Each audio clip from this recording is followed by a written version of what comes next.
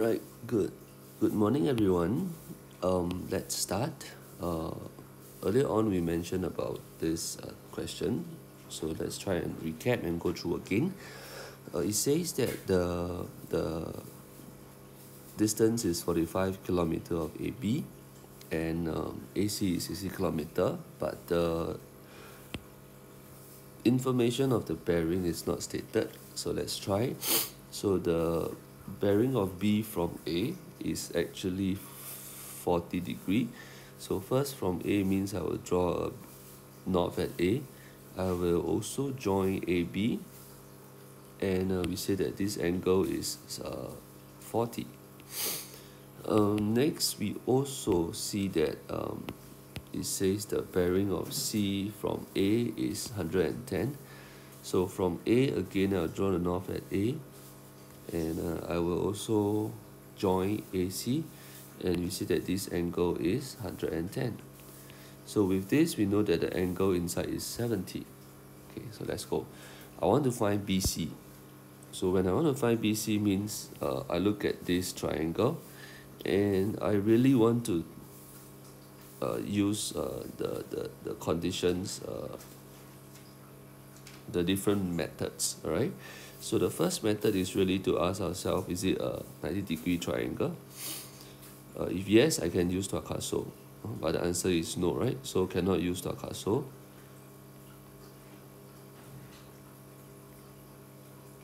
And B, so for method 2, I want to know whether I can use sine rule. So sine rule is, I need to have a known pair of length and angle. More precise is opposite angle. Again, I don't have, because I got this length, I don't have this angle. I got this angle, I don't have this length. I got this length, I don't have this angle, right? So then I will need to move to cosine rule. It's a yes, all right? Because if 1 and 2 is out, then 3 definitely you'll be able to use. So let's start. So we say that, cosine rule is A square equals to B square plus C square minus 2BC cosine A. So this is always the unknown length. So this is the BC square. And I will try and fill in the other two lengths. And you need to be very careful here, because for cosine, the A must be the opposite angle. So if this is the length that you are finding, then you must use the opposite angle. So opposite angle is actually 70. Press this in your calculator, you will get 61.466, and we say this is equal to 61.5 kilometers. Done.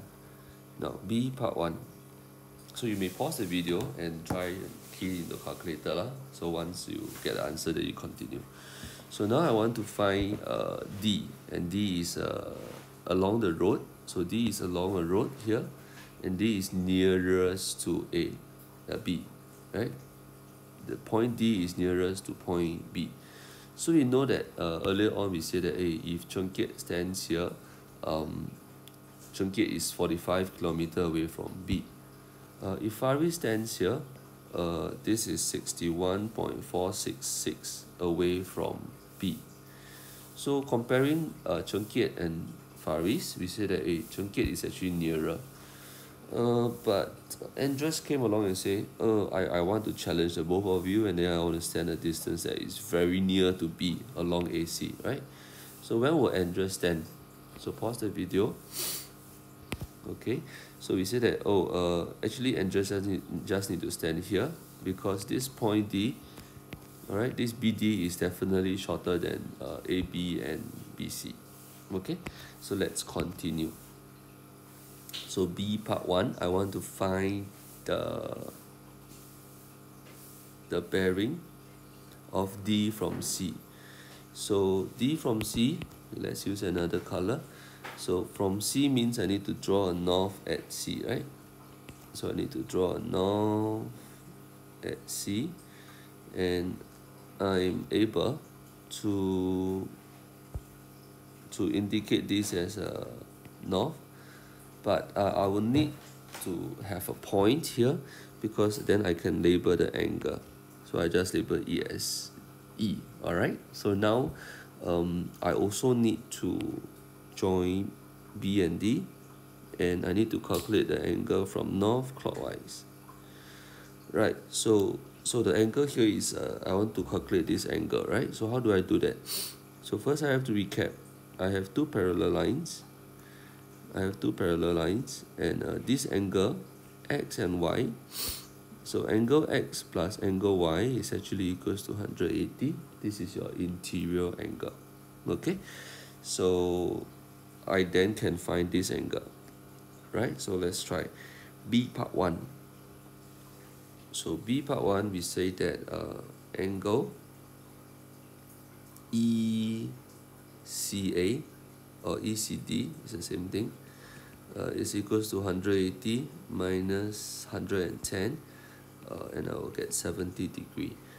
So I know this is 70, and I want to find the reflex. So reflex means it's a big, the external, the bigger angle, and I know one full circle is 360, and I got my answer. So remember to write down the bearing. So the bearing is of D from C is actually equals to 290 as well. So it's always 3 digits before the decimal place. I want to find BD now. So part 2, I want to find BD. I got to look at the triangle. So there are altogether 3 triangles here. 1, 2, and 3. But BD is not in the third triangle. BD is not in triangle ABC, so we leave it out. Alright, so we say, oh, could it be in triangle? Should we use triangle 1 or triangle 2? So let's take a look. Triangle 1 has 45, has the angle. Triangle 2 has the length, but no angle. We don't know this small angle, so I will choose triangle 1. So triangle 1, I will write down in triangle ABD. I'll try and draw a triangle in the same fashion, orientation. And this is my 90, this is my B, my D, my A, this is my 45, and this is 70. So it's a 90-degree triangle. Straight away, I'll use Tuakaso. So Tuakaso.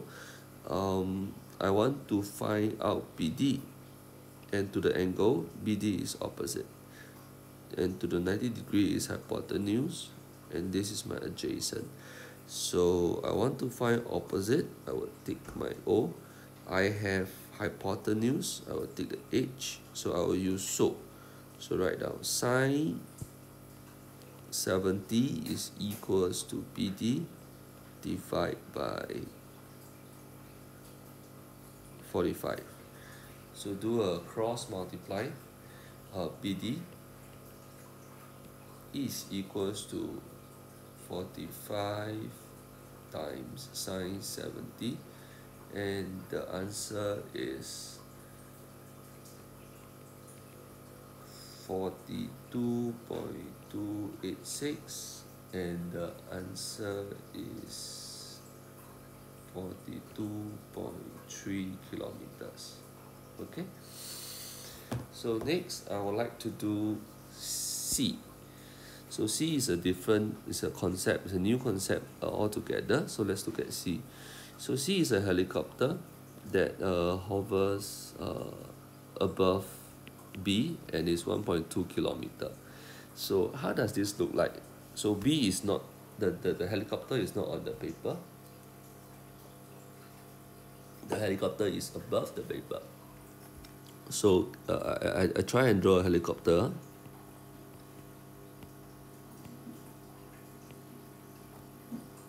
Okay, I tried my best.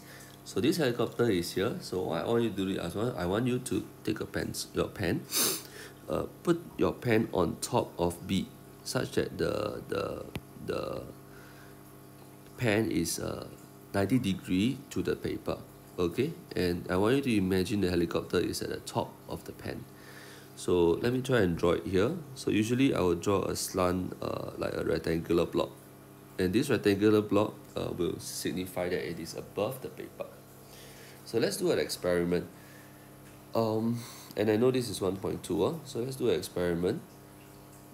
Say for example, I have a helicopter here. And this helicopter is sticking out of the paper, right? So if I draw a side view, it looks like that. This is B and this is the helicopter. So let's label this H, okay? And I have 3 persons. So I have person A,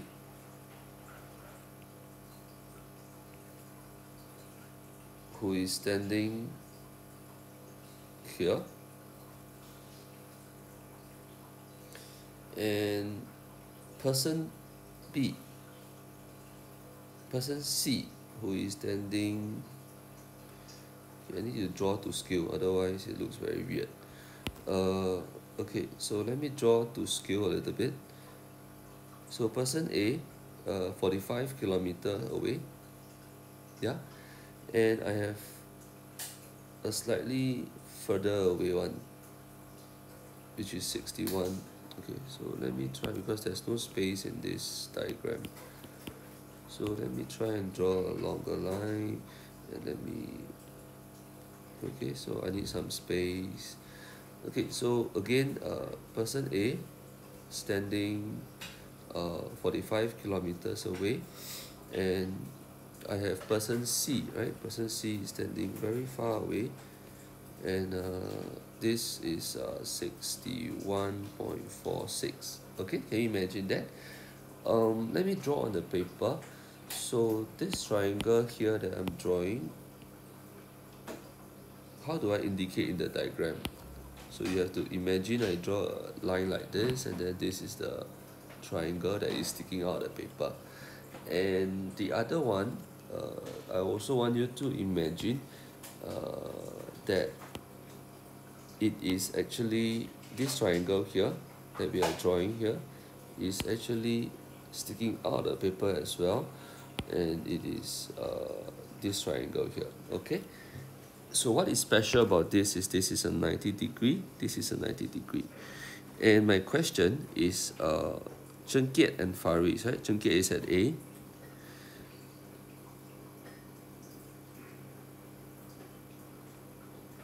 And Faris is at C. So who will actually need to tilt the head higher? Okay, so do you recognize this is a big angle? This is a small angle. So we can have we can have a conclusion here. Okay, if I want to have big angle of elevation,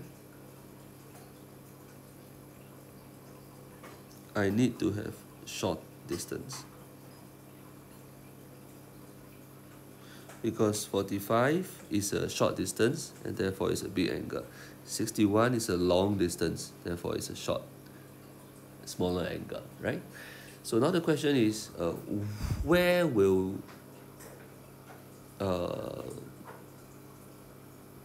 ch7 stand? All right, so that he will tilt the head the highest. Okay, so if I can allow ch7 to stand, invite ch7 to stand, I think ch7 will choose here, right? ch7 will choose here, and then he will definitely look the highest. But this is not the case here. So ch7 cannot walk anywhere along the triangle. He can only walk from A to C. So shortest distance will be at point D, right? Because D is the shortest distance. So D will actually give you the biggest angle of elevation. So let's look at D. So D here means I will look at the triangle